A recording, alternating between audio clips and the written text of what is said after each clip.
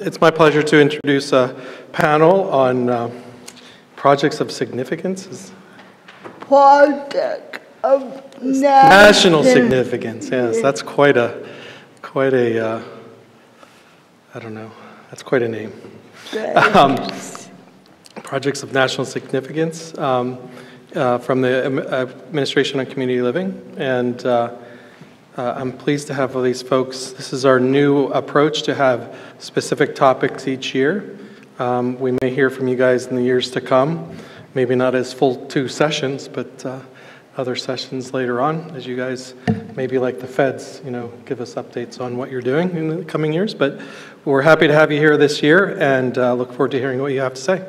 I'll turn it over to Kathy. Thank you. I'm from ACL, but I'm not from neither. Like you know, ACL was created in 2011, bringing together the Administration on Aging and the Administration on Developmental Disabilities, with a focus on community living. That is our organization chart. As you can see, neither is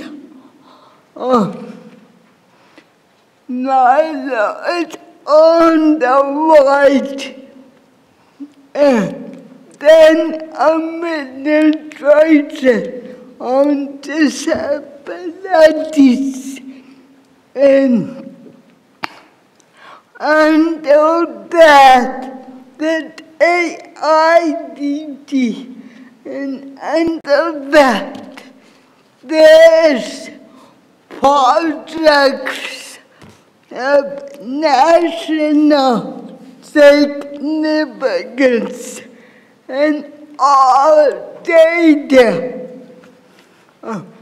collection quantities for under that. Also, in AIDD, there are state councils on developmental disabilities, protection and advocacy centers, and university centers for excellence, and University of New Hampshire is one of them. The projects of national significance focus on the most pressing issues that affect people with IDD and their families. The data collection projects fall under that. But the data collection helps all the other programs in setting their priorities. based on the data.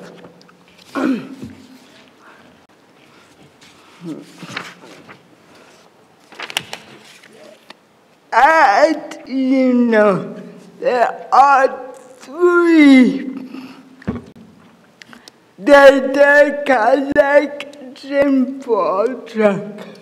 State of the States, which Amie Lulinski was Presidential Information System, which Sheryl was, and the access to integrated employment, head up by Butterworth. This is what I really want to show you is who uses this data. Like I said, the concepts and the users and the PNH use it to put forth their plan that has to be approved by us. But what they're going to do to improve their community. The President's Committee for People with Intellectual Disabilities writes a report to the President, and they use this data. Congress uses the data. Representatives from these projects testify before Congress and committees. They do not lobby or money, but they inform.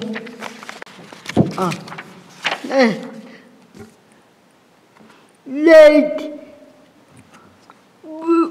recently, self-advocates and family members use the data that the projects in the last 5 years have really tried to make the data more usable and digestible with infographics and other pictures.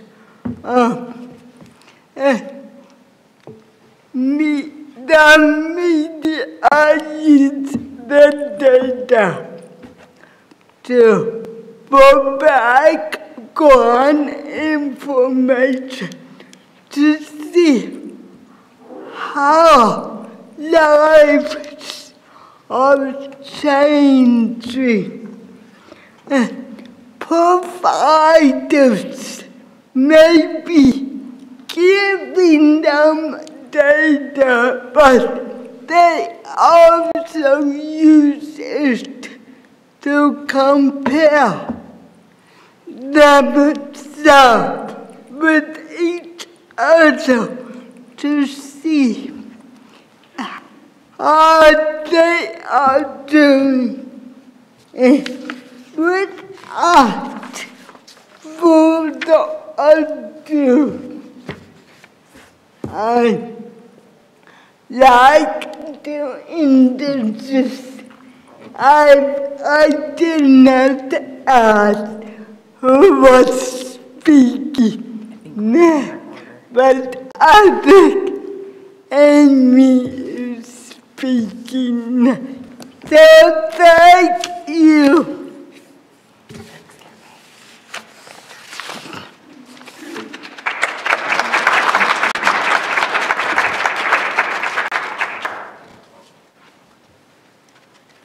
Good afternoon, and thank you, Kathy, for the introduction, and thank you, Andrew and Karen and the rest of the team for the invitation to participate this year. We're really excited to be here and share some of the work that we have been doing, well, some of us have been doing longer than others, with all of you today. I'm going to quickly introduce the project and share some very preliminary data that we have, as well as, if we have time, hopefully, I will share with you how you can access the data.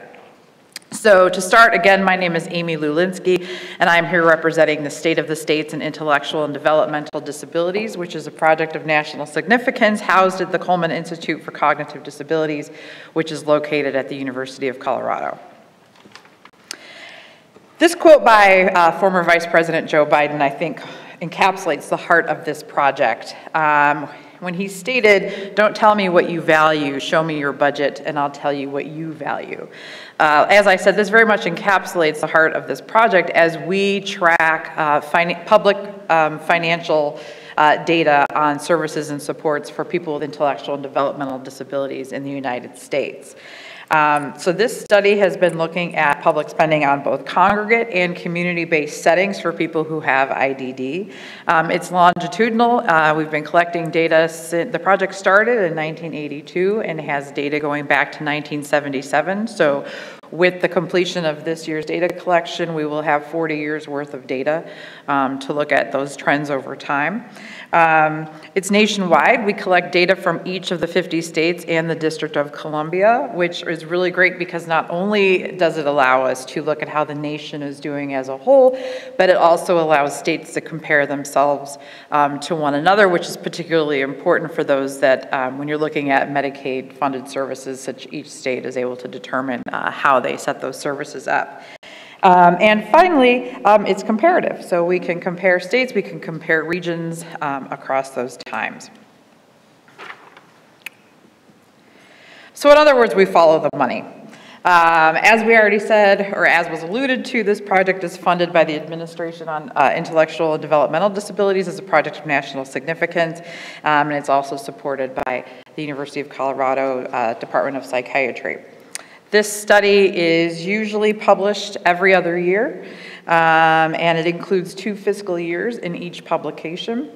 The latest edition, which is the 11th, came out in 2017. We are in the process of completing analysis of data from fiscal years 16, 17, are currently in preparation for publication later this year. There are 2 copies of the 11th edition out on the table. It will not hurt my feelings if I don't have to take those home with me, so please grab one if there's still any left. So we collect data from each of the 50 states and the District of Columbia, like I already said. But we also collect secondary data from a number of entities, including the U.S. Census Bureau, Social Security Statistical Supplements, Bureau of Economic Analysis, etc. So we do rely on primary data in addition to the secondary data that I just mentioned. This is probably quite small for you to be able to see from there, but this just gives you an idea of the number of variables that we collect. So there are 2 key areas in which how we collect our data on spending. We look at money, we look at dollars, and we look at the number of people.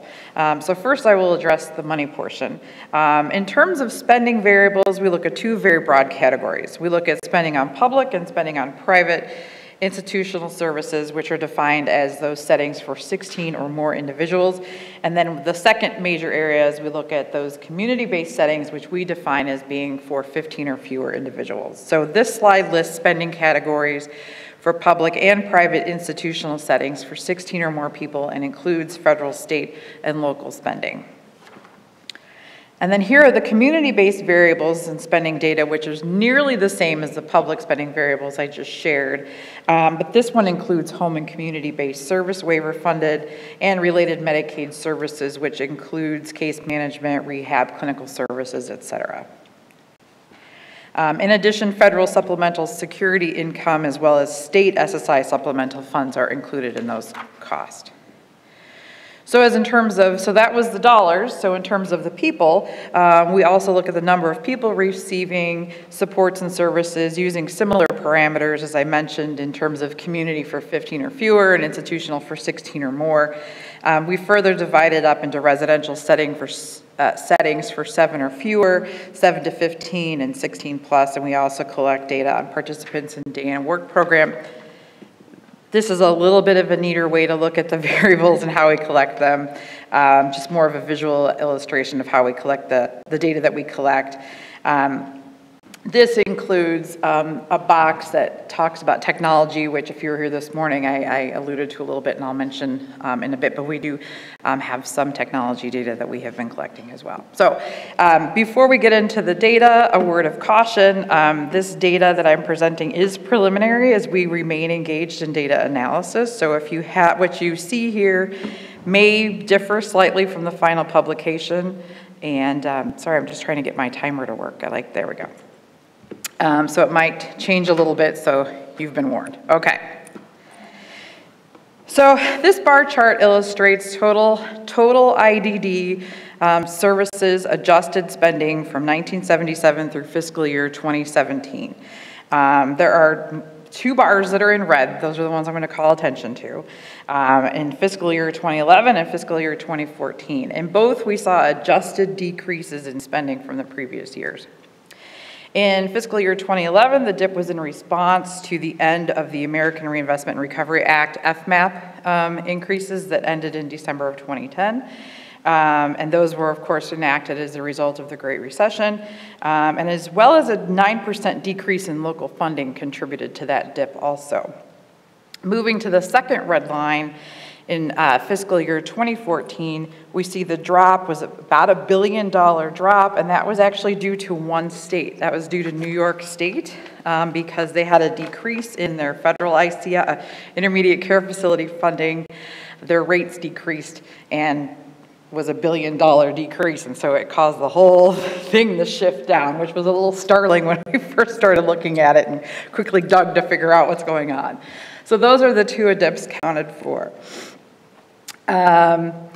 So there's a green line, and I'm hoping that you can see it. So the green line represents the estimated amount of total spending that would have been if we had continued on the same trajectory of the annual percentage increases that we had seen in the previous 20 years. So you can see that instead of being at $71.6 billion in fiscal year 2017, we probably should have been closer to $79 billion if things had continued to raise as they had previously. So that's one way we look at the data. We look at the total. And then we like to, of course, slice and dice it because that's what we all do, right? So where are these funds coming from and where are they going?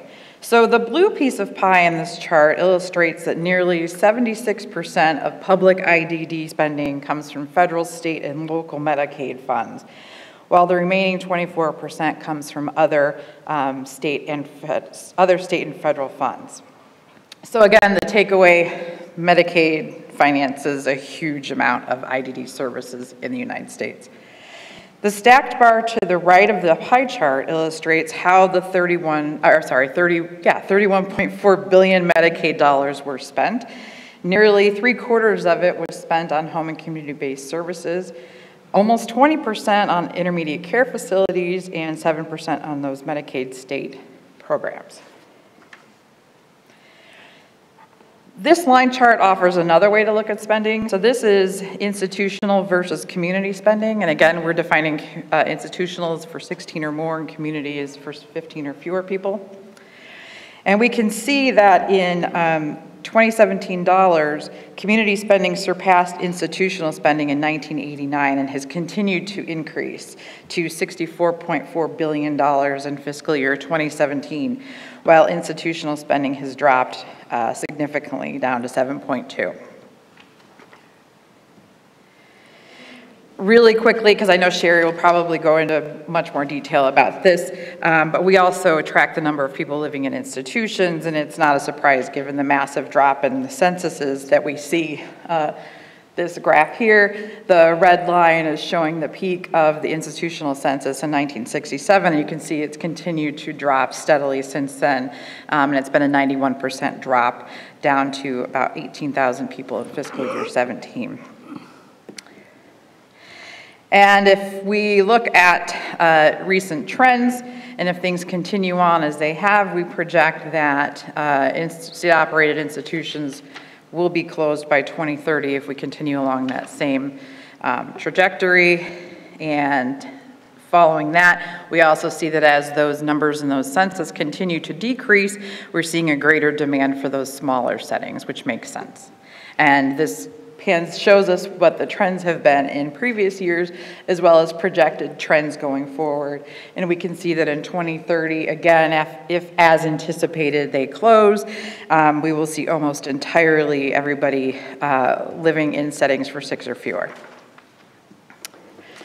So here's another line chart. This one is looking at individual and family support and supported employment since 1986. However, I want to highlight the data since 1993. Total, so the green line is total spending, and we can see that that has gone up. It's grown 915% since the mid-'80s. Supported living and personal assistance, which is the blue line, has gone up 1,746%. That's quite a leap that that's taken. But supported employment, which is the very sad little gray line at the bottom, has barely budged at all as compared to its other counterparts, and it has only increased about 74% during that same time period. Which again highlights why the state of the science on employment yesterday was so important, because we can see this is quite an issue in terms of seeing where our priorities lie. We also take a look at caregiving families. So this chart illustrates the total number of caregiving families. So those are families that support a family member with IDD in their household. The light blue is the total number. The dark blue at the bottom shows the proportion of families that receive formal state agency supports. And so what we can see looking at fiscal year 17 and the years going up to that is that a very small proportion of families are actually receiving any kind of formalized support from IDD agencies, which is meaning that the majority of families are going it alone and doing so without any formal supports. So I told you I had one slide on technology, and here it is. So we have been exploring this since around 2008, looking at spending by IDD agencies. So now, again, this is not out-of-pocket spending for just people, living in the community. This is money that DD agencies have been putting out for this. The red line in the graph shows us that individual support technologies such as augmentative communication systems, tablets, GPS, has risen dramatically over the past decade, which makes sense. We think about just our own use of smartphones, for example. I would be lost without mine. I have my calendar, to-do list, and map on it, phone book, etc. Remote monitoring is picking up speed as a way to maximize independence, as we can see, which is illustrated by the gray line, and the blue line shows us the uptick in use of smart home technology. Like I mentioned earlier this morning, the National Association of State Directors of Developmental Disability Services, NASDs, partnered with my colleague Shay Tanis at the Institute to do a technology survey which explored tech use by state. Shay said that anybody who wants to contact her to get that PowerPoint can reach out to her. Her email address will be at the end of this presentation, but there is a report that is forthcoming, and they hope to field another one beginning this spring. So another way to explore IDD spending is by looking at fiscal effort, which of course allows us to compare states while controlling for population. This graph illustrates state fiscal effort in FY17, I'm getting a little ahead of myself, FY17 in ascending order. So the blue bars each represent a state, while the red bar represents the US average. So we can see that we go from a low of $1.62 in Nevada up to $11.65 in Maine, with the US average right around $4.40. So according to my timer, I'm about out of time, so I'm going to go ahead and wrap up and let you know that there are a couple of ways that you can access this data. One is using our bound book, which we call our monograph, and like I said, there are a couple of them on the table out there. And like I said, it's published every other year. Another way to obtain data is through our website, www.stateofthestates.org. You can go there and you can get a state profile, so you can click on a state and be able to get just kind of a quick and dirty look at some of the variables for that state. You can print it, you can cut and paste it into a presentation that you're giving, or you can reach out to us to help you do that. You can also create a chart, and so that allows you to look at a group of variables and look at them for across the United States and compare variables within there. So you can also do that there as well. Just more ways to access to data. And of course, we also do data briefs, presentations, and technical assistance. So there's a couple of data briefs that are out on the table for you to take a look at if you're interested. They're also available on our website. And then finally, here is our contact information. We're on Facebook, we're on Twitter. There's our email addresses. If you want that technology survey, you can email Shay Tanis. And thank you for indulging me in a sneak peek of our forthcoming monograph, which we plan to release this year. So hopefully I didn't go too much over my time, and I will turn it over to my colleague, John. Thank you.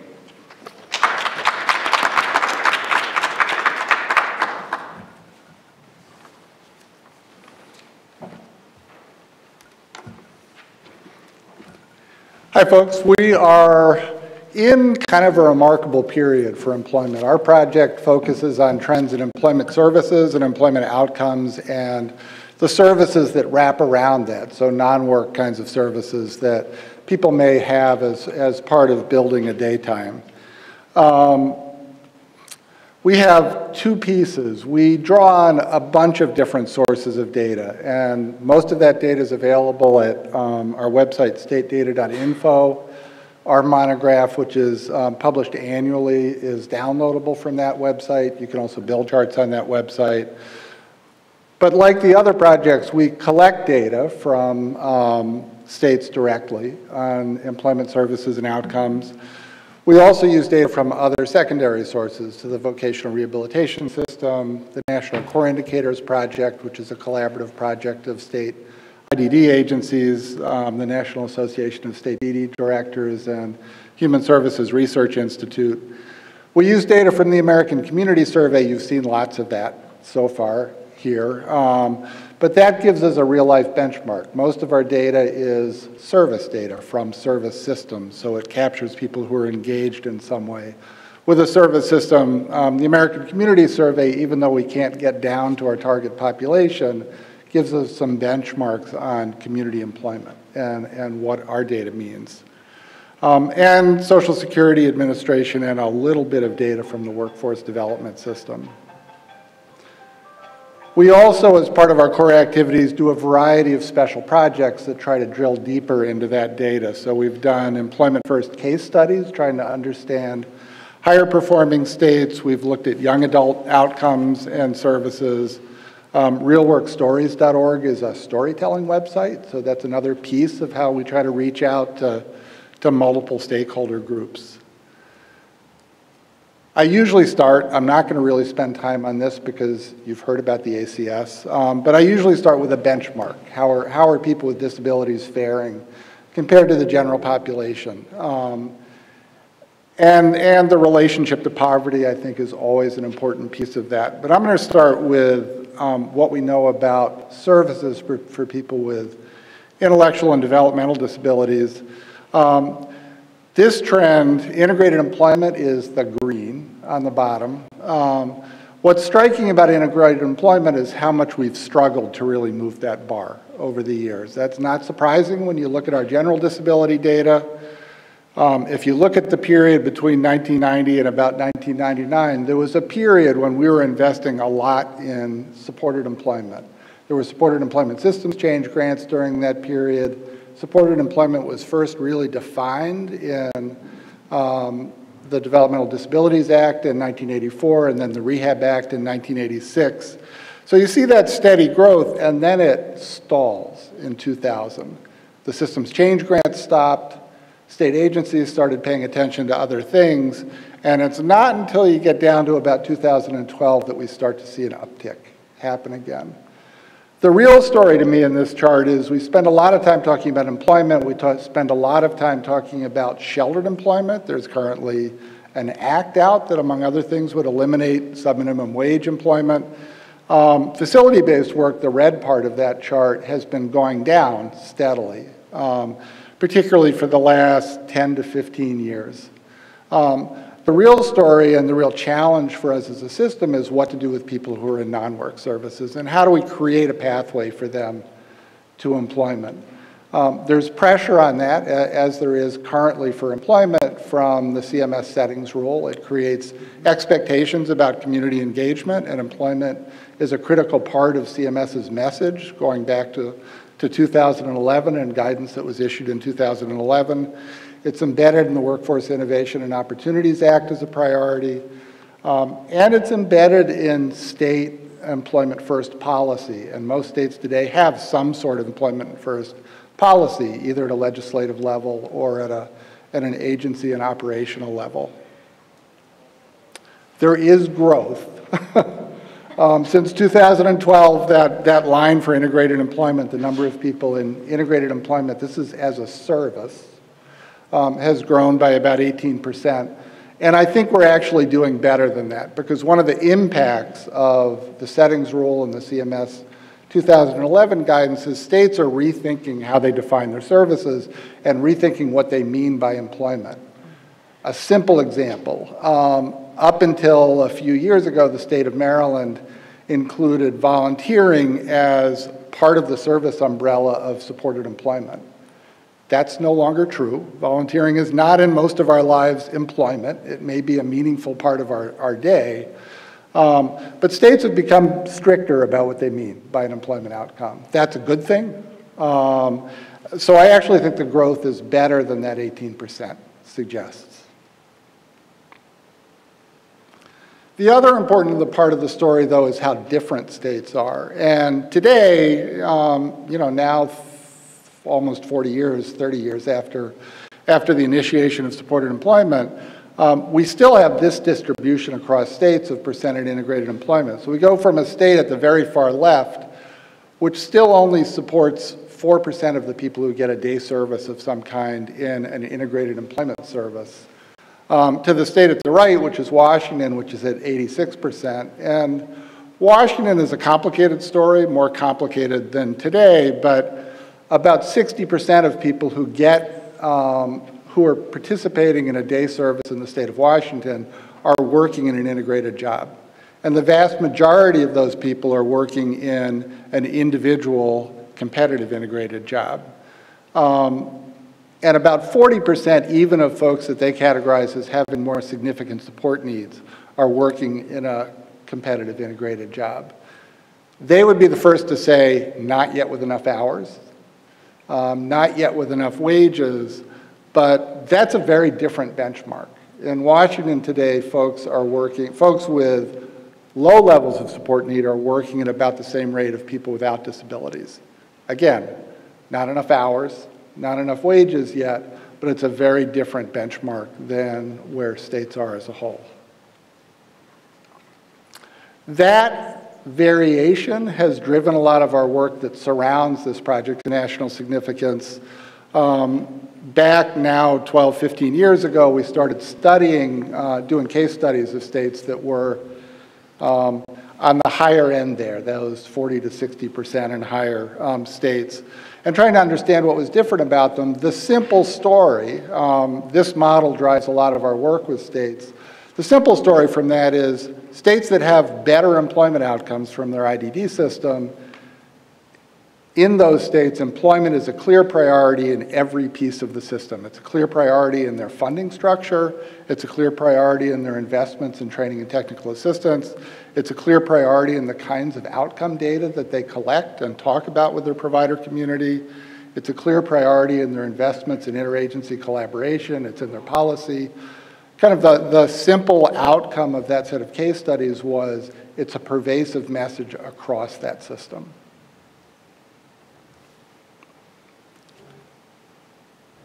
Currently, the National Core Indicators Project suggests about 20% of all people, this is not just people who get a day service, who are supported by a state IDD agency are working in integrated employment. About 2/3 of those people are in competitive integrated jobs. That's really our goal.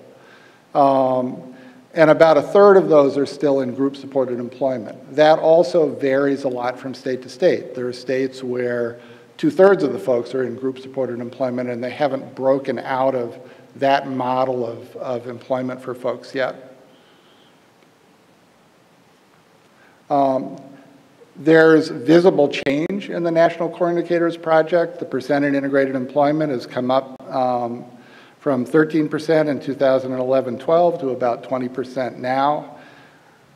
Time spent in the community, unpaid community activities, is slowly beginning to grow. That's consistent with the setting rule and the kinds of expectations that are embedded in the values of the setting rule. Time and facility-based settings, both work and non-work, are showing some decline over time. This is one of my favorite pieces of data out of National Core Indicators because it sets one of our key challenges, and that's embedded in expectations and the kinds of conversations we have with people. So of the 80% of people who aren't working, National Core Indicators suggest that almost half of those people say that they want an integrated community job. That's based on our numbers of people in day and employment services. That's almost 300,000 people are currently not working and say that they want to work. That's an opportunity. Of those people who want a job, only about 39% have a goal in their service plan. We're not listening very well yet to people. And states are beginning to pay more attention to what's the role of employment in the service planning and person-centered planning process. Is there a clear policy expectation that that conversation gets had, and that it gets had at a level that's deeper than, are you happy in the workshop? Or even, do you want a job? Whoops. Amie's quote from Joe Biden is also relevant to employment. If employment is a high priority for states and for CMS, the money doesn't suggest that we're following that path very effectively. About 18.8, actually in 2017, more like 20% of people are in integrated employment services. We're only spending about 13% of our day and employment service money on integrated employment.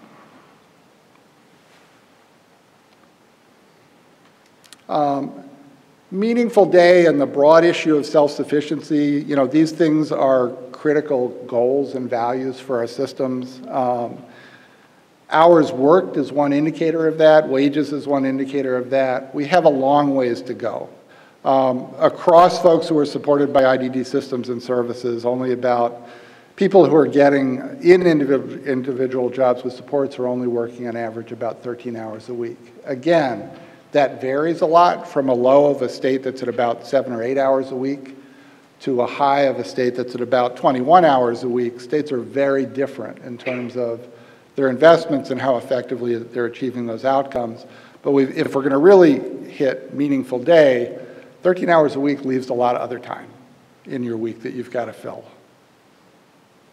And $100 a week is probably not going to boost you into a significantly different quality of life. Not that it's not meaningful, but we've got ways to go. Oh, that's the variation. Okay, from 5 to 21, actually. Voc Rehab is an important part of this picture and an important partner in the employment process. States' investment in meaningful collaboration with the VR system is a really critical part of their success. Over the last 20 years or so, participation of people with an intellectual disability in Voc Rehab has declined somewhat, and that's a concern. I should say, in fairness, because I'm just showing the ID trend line here, overall closures and closures into employment for the Voc Rehab system has declined some also during that period. But states vary, again, significantly in terms of the extent to which the Voc Rehab system is engaged with folks with intellectual disabilities. So that's probably about 5% on the very far left, a state that has very few people with intellectual disabilities engaged with their Voc Rehab system, to over 20% on the right, a state that has a really healthy engagement with this population. Voc Rehab is supposed to be the first funder for employment. That's in Medicaid policy. Kind of knowing where your state is on that continuum helps you understand a little bit about the kind of advocacy that's needed and the kind of relationship building investments that are needed. Work incentives, we talk a lot about benefits planning, we talk a lot about work incentives. We need to do better in these areas. Use of work incentives, in this case impairment-related work expenses, has dropped steadily, leveling out a little in the last few years, but has dropped steadily from its peak. People don't use the work incentives that are available very often. They're complicated, they frustrate people, takes too much accounting. There are a lot of costs to getting engaged in the work incentives. And as a result, it tends to not really have a lot of value to folks on a day-to-day basis. So like Amie, our website, statedata.info, is the place to go for data, both our annual report as well as kind of a state snapshot from that annual report, brief one-page state snapshots and building charts, and we hope you'll also visit some of our other websites for the policy work that wraps around that. So, thank you.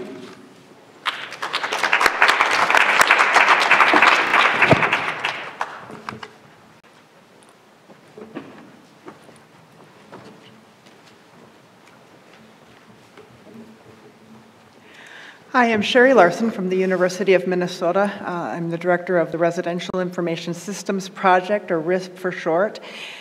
We've been going, the same as Amie, for the first national census of residential settings was done in 1977, followed up in 1982. David Braddock and Charlie Lakin were the key players then. We're all the second generation data people in these projects. So I have a few pictures of kind of what we do in RISP. This is just a really brief summary given the time we have, but it should give you a good introduction to what you might be able to find if you were to pick up the report that's out on the table that I have plenty of copies I would love to send home with you. And so the RISP project focuses on 5 main dimensions of long-term supports and services. The first one, and this was more important when we started than it is now, is whether the state is providing the services directly to people or whether the services are being provided by a private provider or organization within the state. And right now, 94% of people who do not live with family members live in non-state settings. So it used to be that almost everybody who received residential supports lived in an institution, and that institution was a state-operated institution. So the second domain is setting type, and we have several main categories: own home, persons living in a place that they own or rent, family home, and that's the most dominant model of where people who get services live, host home or foster home, group homes of all sizes, and institutions. So in 2016, 58% of all people who receive services through state IDD agencies lived with a family member. We'll look at the range in a couple of slides. Funding authority, this is an area that is getting complicated really, really fast as Medicaid funding authorities expand. And our initial work in the RISC project had focused on Medicaid, ICF, and waiver-funded services, and now we are not able to tell the story about how people are receiving services or what funding authority without taking into account state plan, home and community-based services, and a number of other different forms of services. So the highlight out of that area, 92% right now of all waiver plus ICF recipients are getting home and community-based services rather than living in institutions. The fourth dimension is setting size, and we are in the same categories that Amie uses. We have 1 to 3, 4 to 6, 7 to 15, and 16 or more people with intellectual disabilities living in the same home or residential settings. And we are currently at the place where 82% of all people who don't live with a family member live in a setting of 6 or fewer people. So Kathy talked about why the risk data might be helpful to you, so I'm going to skip right past that slide and move on to one of the pieces that we've been developing in more detail over the last several years, and which is trying to understand prevalence rates for intellectual and developmental disabilities, and you'll hear more in the next panel about why that is so difficult. So what we are using right now for our estimates is the 2016 National Health Interview Survey for children. In that survey, that asks parents, does your child have an intellectual disability? Does your child have an autism spectrum disorder? And does your child have a developmental delay? Altogether, there are 6.99% of all children 0 to 17 years old have one of those three conditions. If you look at, for adults, we don't have comparable data. We haven't been able to do a good job of measuring prevalence of intellectual and developmental disabilities in adults since the 1994-1995 National Health Interview Survey Disability Supplement. So we're still using the figure from that, and we know that it's probably not accurate, but it's the best we have right now. So we're estimating that about 0.8% of adults have either intellectual disabilities or developmental disabilities as defined in the Developmental Disabilities Act, which is a very significant level of disability, significant limitations in 3 or more areas. So on the other side of the slide, you can see our estimate for 2016. We estimate 7.37 million people in the United States had intellectual or developmental disabilities. The blue box, the blue lines, are the people who are known to state IDD agencies, about 20% of those people. And the people who are in green are the people who get long-term supports and services through state agencies, and that's 17% in 2016. So this is where the complexity grows. What I've done is I've put together just a comparison of looking at what's happening for kids, what's happening for adults, and what's the impact of using the 2016 NHIS and its definitions versus using the 1994-95 NHIS-D and its definitions for identifying people with intellectual and developmental disabilities. So in the U.S. population, 73 million people are children, or 23% of the full population. In our estimates of prevalence, however, 70% of the people that we identify as having IDD using those 2 data sources are kids. Now, that doesn't seem like it could possibly be right, and it's probably not. We're probably measuring apples and oranges. We're measuring children who have any developmental delay against adults who have very significant intellectual or developmental disabilities that require lifelong supports. So, but that's where we're at. That's the challenge. So of the people known to state ID agencies, 39% are kids. And part of the reason that that number is as low as it is because some state IDD agencies do not serve children. Children with intellectual disabilities are served in a different branch of state government that we don't survey.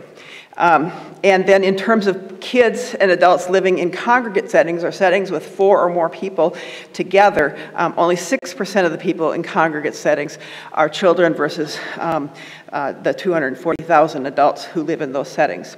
So the challenge here is we know that there's some problems in each of these numbers in terms of what they mean, but the caution is be really careful when you're looking at states in the RISP project data and comparing those states. You need to be aware of whether they serve children or not and what percentage of the people they serve are children in order to correctly interpret the other findings in the report. So this is just our current picture of where people who receive services live. Amie showed you an estimate on all people with intellectual and developmental disabilities, whether they get services or not. 58% of those people who get services live with a family member. 12% live in their own home, 5% in a foster home, 7% live in a group home that has 3 or fewer people, 11% in a group home of 4 to 6 people, 4% in 7 to 15 people, and just 3% live in a setting of 16 or more now. We're a very small number of people in those settings, but there are still a good number of people who are in institutions. Even though it's a small percentage, I'm not willing to say, well, we don't need to track them anymore because there's just a few of them left. As long as we still have people living in institutions as their main place of being, we will continue to need to look at how many of those people there are.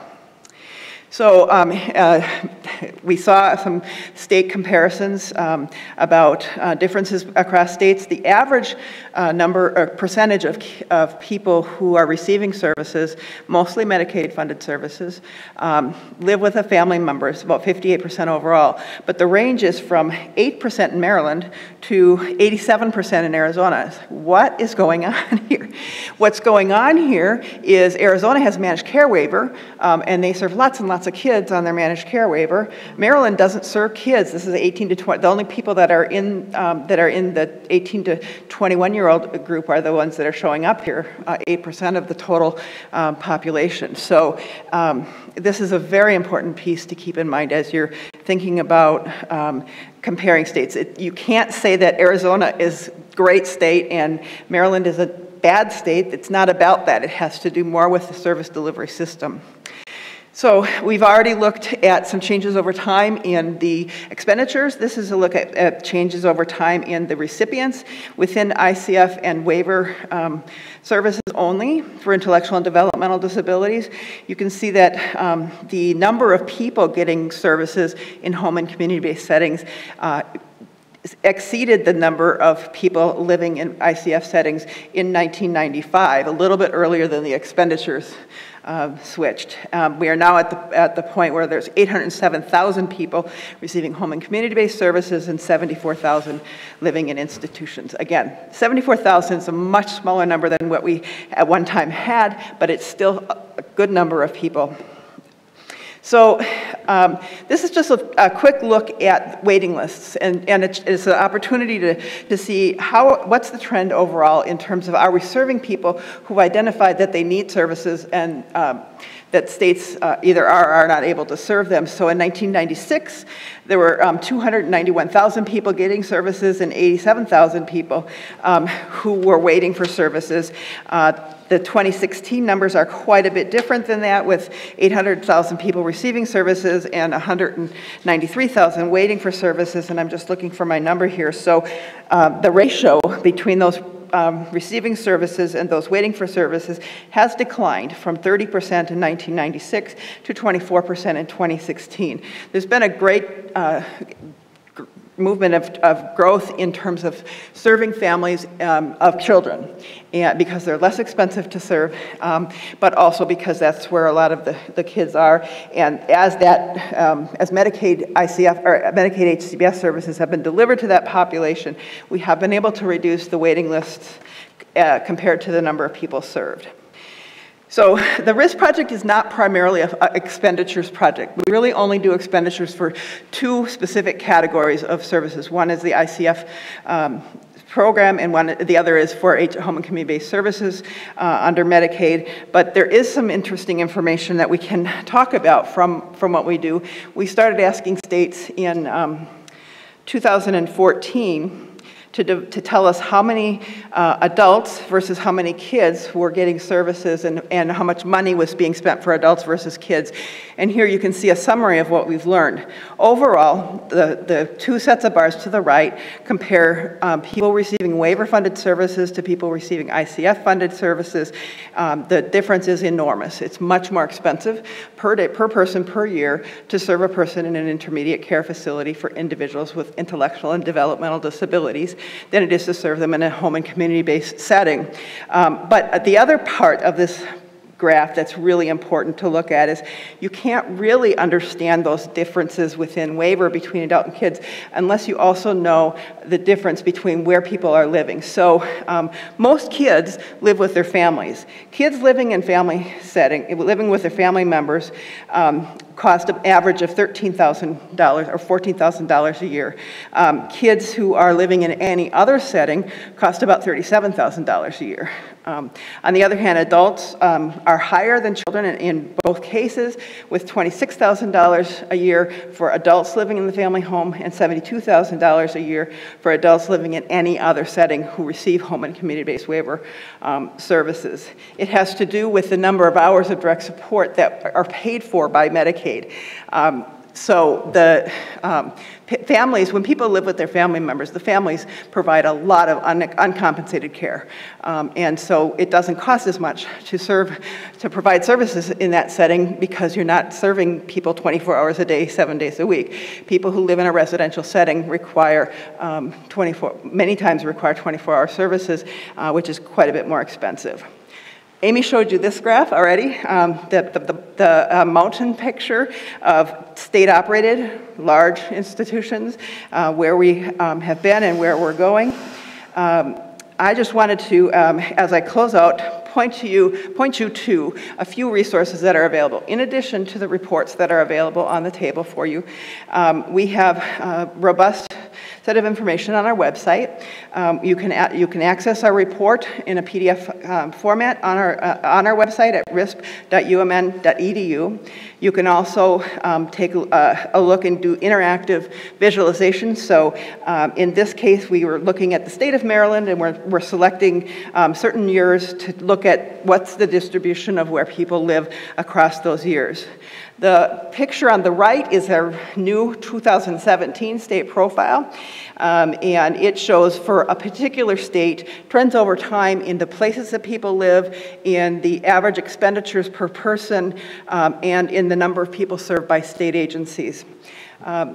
We continue to build additional visualizations and infographics to try to give people the information that they need, a little bit like what Andrew asked for at lunchtime. We keep asking people, how can we tell you better what we're doing and what we know? And so I'd be interested to see what feedback that was given to Andrew about that at today's lunch session.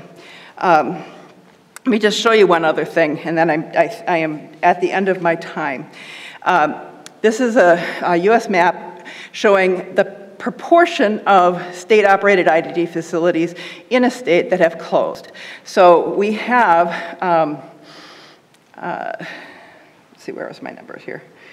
15 states in 2016 had closed all of their large state-operated institutions, and those are the ones in gray stripes.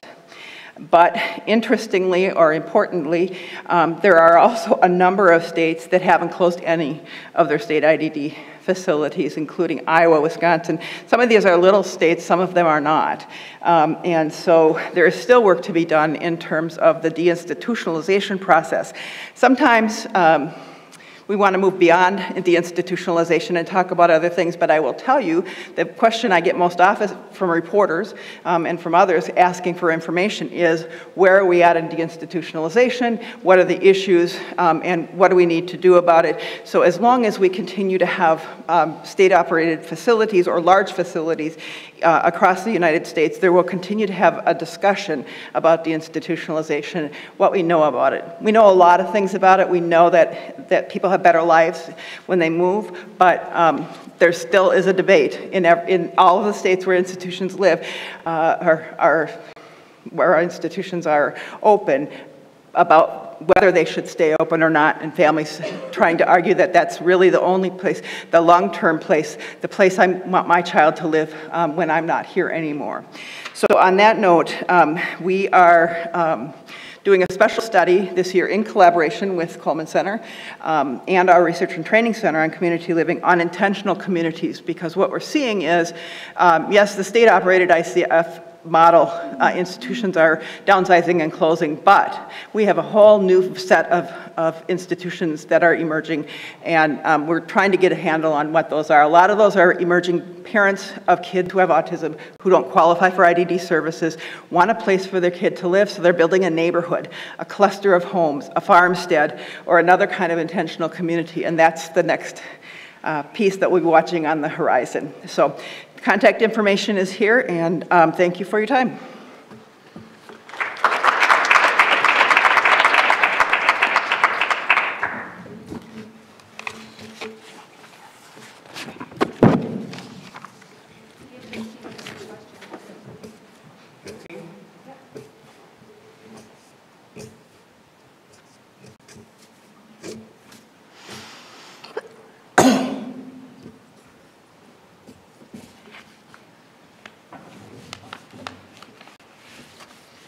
Hi, Kirsten Rowe with the Virginia VR Agency. I've got a question for John Butterworth. You mentioned workforce development program or system data, and I'm curious to know what kinds of data you're talking about. We tap, there's not very detailed workforce data, but we tap some of the data that's available from the workforce system on access to one-stops, the databases that track use of those services by people with disabilities. We've at times looked at sources of referral into the voc rehab system, though that's, I don't think, is reliable for us as a way to understand the impact of the workforce development system. It's not a core data set for us because our focus is on folks with IDD, and we can't bring it down to that level, and it's such crude data that comes from the workforce system, but it's from the national publicly available data sets from workforce.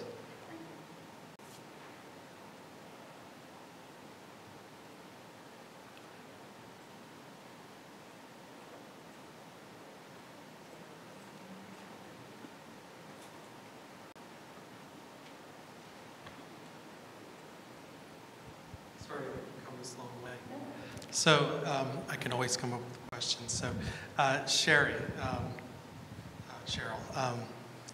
Cheryl, gosh. Well, if you know me by my writing, you know me as Cheryl, and if you know me in person, you know me by Sherry. Yeah, I've heard both, gosh. I thought I knew which one was right. So in terms of, there's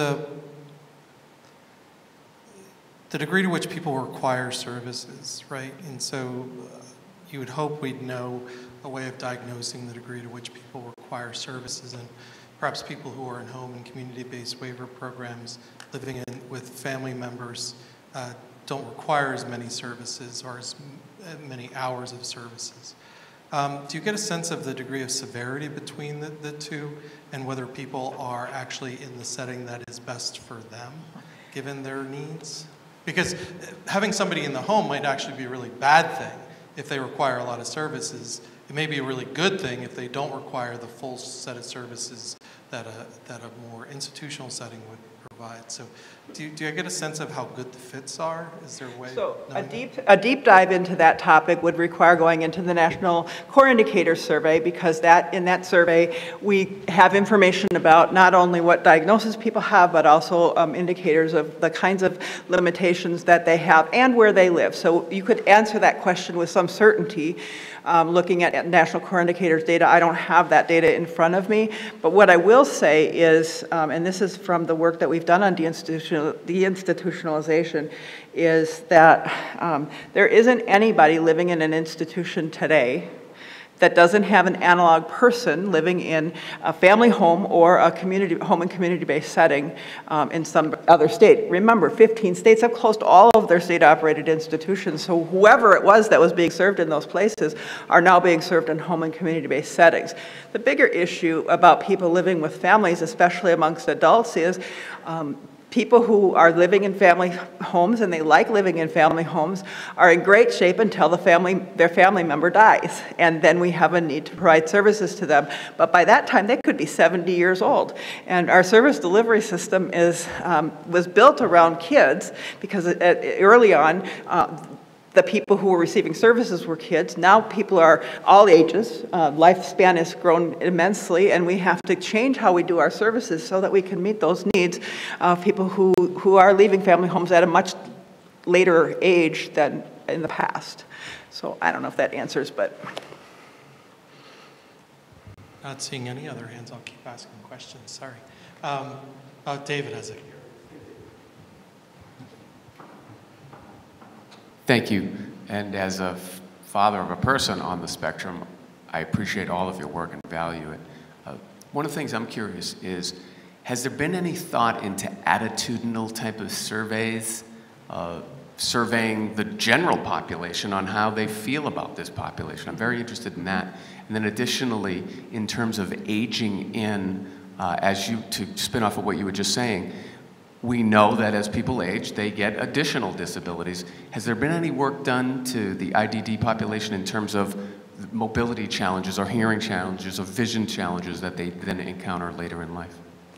I'll take an initial stab at the second part of your question. I would be looking to the folks at the University of Illinois at Chicago who do quite a bit of work on aging within the community of people with intellectual and developmental disabilities. Remind me of your first question, because I did have a response to that too. Attitudinal? So there was a study done, actually two rounds, done 25 years apart by the Minnesota Developmental Disabilities Council, looking at community attitudes. They hired a company to come in and do that. And if you go to the Minnesota Developmental Disabilities Council website, you should be able to access those reports so that you can actually see how have attitudes changed over the last 20 years. You may have to put in a request to them. It may not be possible to easily find that report because it's several years old now, but there is a report that was done, at least in Minnesota. I don't know if people with intellectual and developmental disabilities are identifiable in any of the national surveys that have looked at that question. I'll just make a brief comment from the employment perspective.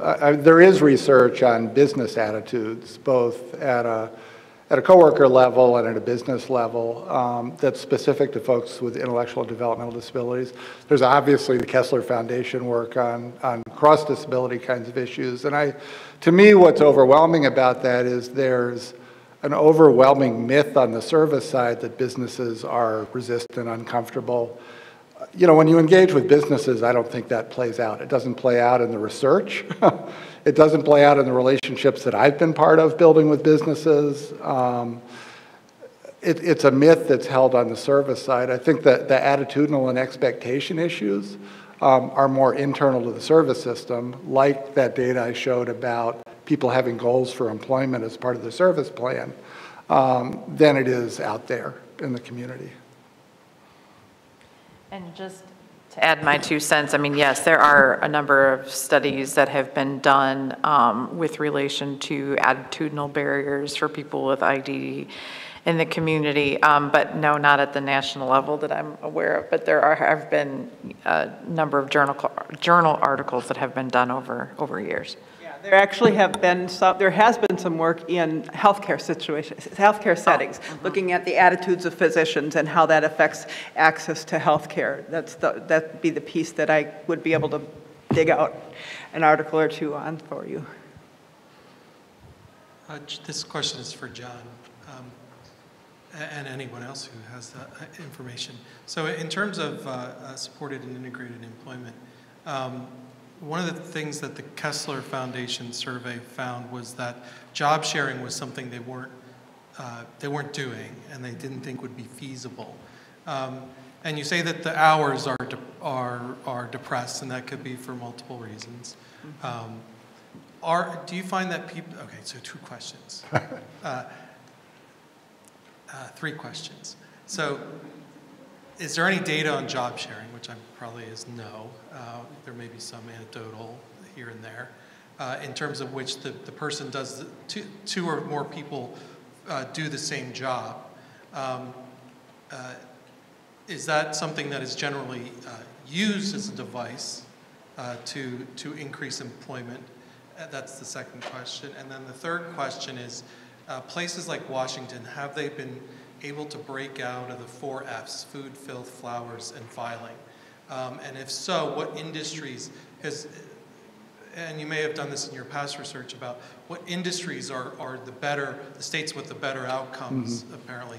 Are they going to different industries, or are the industries really just powerful? And, there's a lot of food, filth, and flowers in Washington.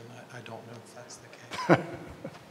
I don't know of any research that specifically addresses job sharing, but I would say that effective employment support involves negotiating and customizing jobs, which is closely related to the idea of job sharing. So places that are doing a better job, both at an individual kind of support provider level and at a larger state level, are states that have better expertise about creating the right kind of conversation with an employer. So you don't walk in and say, do you have a job for this person? Do you have any openings?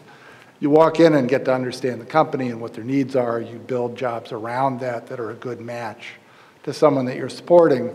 I think that idea of customized employment is very closely aligned with the idea of job sharing. And that is a key strategy in our work.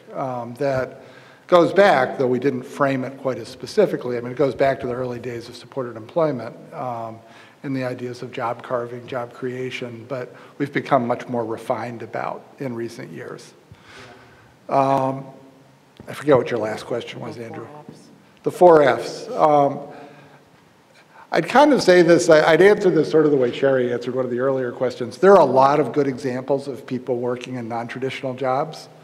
We are still mostly finding people jobs in the easy places to find. I think the extent to which you approach your relationship building with employers with a customized approach and starting with a relationship and understanding the needs of the business, not understanding them as an employer, understanding them as a business and what they need,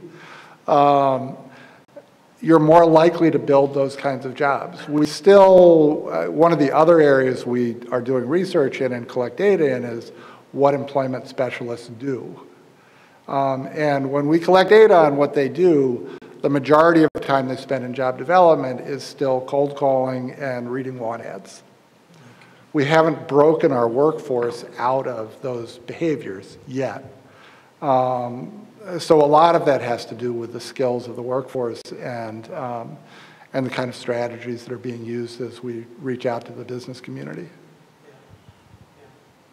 That's interesting, because when I think of just anecdotally, I'll see people doing similar jobs, and they're all dishwashers, so that could be job sharing in a way, and using just a few hours a week, kind of stay busy time, not necessarily a job that provides them with kind of self-gratifying experiences, but that maybe that's not for me to judge, I guess. And with the Kessler Foundation work and also the earlier ODEP work, and it might bear out in the new one of the findings was worker safety. They had worker safety that was a new question, and then it was nature of the job. right? Yeah. And a lot of times that's multitasking. That multitasking, we can't carve out jobs because they have to run the register, they have to push carts, they have to stock the shelves. So local retail, it's you might see 2 people in a store in a CVS, or 3 people outside the pharmacy. And it's that kind of job carving that becomes more difficult with multitasking and with multitasking and a lot of like fire safety, all those other ones were emergency danger, actual physical potential for physical danger for anybody, let alone the person with disability. And so you still see that as a high issue, and that actually might actually reveal some bias about what the assumptions are. That's more of a statement. I think it does, and I think that comes back to kind of knowledge, having had experience working with people, and again, back to the kind of conversation we have as we engage the business community.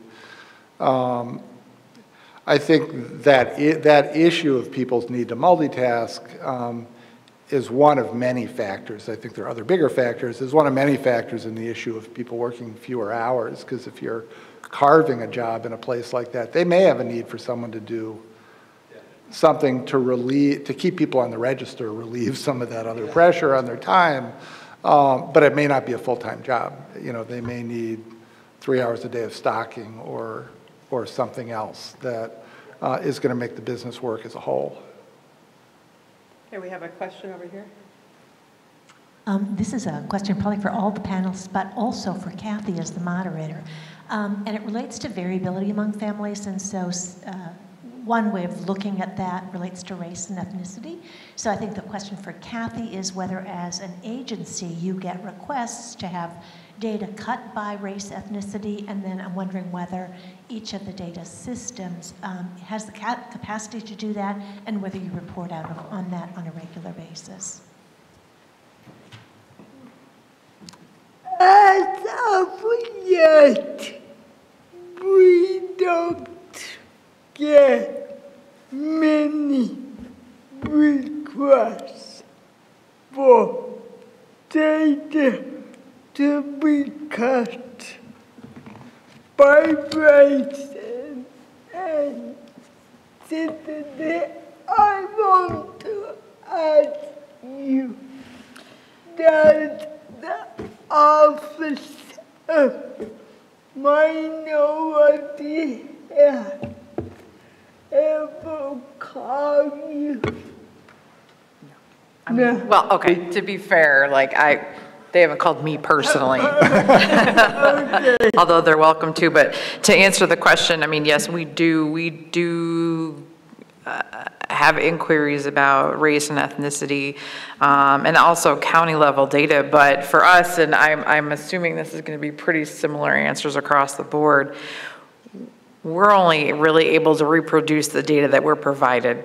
And we get our data from the state level folks, and some states are different than others. Some states have more information than others. So it really, for us, comes down to what they have. And, you know, we try to add new variables in, but that's not always a guarantee that every state is going to be able to provide information for those variables. I mean, we have a little more access to that in the employment data sets we work with. One of the things, Andrew, that actually you showed yesterday that struck me the most was when you showed the disparity in employment rates for people who are white versus other, for folks without disabilities, and that those disparities dropped out when you looked at disability. And that's very consistent with some analysis we're doing right now on data sets that we've got focused on that issue as one of our special studies, Kathy. But so stay tuned, because we're doing some of that analysis now, but kind of consistent with what you found in that slide you showed yesterday, Andrew. There's not that much difference. And you didn't really talk much about how you interpreted that, but I guess my interpretation would be that the presence of the disability sort of overwhelms the race and ethnicity differences in the outcomes. I would have two responses to your question. One, when we added age, just children and adults, 22 and older versus birth to 21, it took states 4 years to be able to report that new data element. The time and effort it would take for states to be able to report on race and ethnicity makes it a very difficult justification to collect that information at the state level on stuff. We did try within the RISC project to add race and ethnicity to the survey that we do every year of the remaining state institutions. And we were, even with that, even when you're talking to a specific facility, they couldn't answer the question very well. I don't exactly understand what the problem is. You have 100 people that you serve. How many of them are in these groups? Seems like a pretty basic question, but we really struggled, and we had to drop that question even off of the survey that was going directly to providers. But the other answer to your question is we know different things about race and ethnicity in developmental disabilities, depending on what disability you have and depending on how old you are. We know a lot about race and ethnicity for 8-year-old children with autism. Because every year there are reports out of the Adam Project that talk about that, and there's a good summary of that. We know much less about adults. We know much less about intellectual and developmental disabilities other than autism. The place I would look, if you really want to know about that, I would be calling Human Services Research Institute or calling an analyst that uses the National Core Indicators, because race and ethnicity data are available there. That is a random sample of the participating states of people who are receiving waivers of people who are receiving Medicaid-funded services. Some states include both ICF and HCBS services. Some states only include one or the other, so you have to know the sample frame in order to interpret the results. But there is data at the individual level. That's the value of the National Core Indicators itself, is that you can look at people as individuals and look at the demographic characteristics and see how they differ in terms of outcomes. Great. I would like to add something to that, just in defense of the states, because I don't mean it to sound like anything bad, but we asked them for this data, and this is pro bono for them. I mean, this is something that they provide to us without any kind of compensation other than a pat on the back and a thank you. So I want to be clear that it's understood that there are not, they don't get monetary value from it, and so that could be one of the reasons limiting their ability to have certain data sets. Yeah, and it's not central to their mission many times. All right, well, thank you very much to the panel, and we're going to take a brief break, and then we'll hear from the other group on related to intellectual and developmental disabilities data. Thank you very much.